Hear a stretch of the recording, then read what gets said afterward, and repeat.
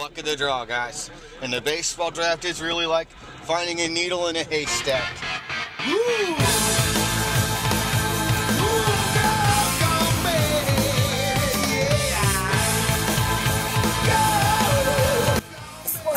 I'm your host, Ryan Magnuson. Me and Scooter Jones are here to break down a little bit of the upcoming MLB Draft.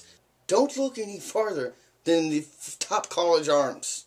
You got Mark Appel, who throws 99. He's going to be gone. So you're realistically looking at Kevin Gausman from LSU or Kyle Zimmer from San Francisco. Okay, I like the Zimmer kid myself, but also like Gausman. So either one of the college arms that are there at number 5 for Royals, they should just pull the trigger on one of those guys. Byron Buxton's going to be gone, and so is Mark Appel. So that leaves 2 other choices before the Royals come up. It's either going to be Gausman, Zimmer, Mike Zunino, catcher from Florida, or A-Rod Jr., Carlos Correa.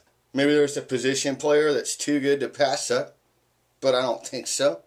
If Correa falls to the Royals and they pull the trigger, I'm not going to cry about it. I really think the Royals should go pitcher here because there's just almost no depth. We don't know. Honestly, this might be one of our last shots to really get a good starting pitcher that'll come in and do something. There's always going to be a diamond in the rough somewhere. Thanks for checking out the Sports Buddaye. We'll see you next time.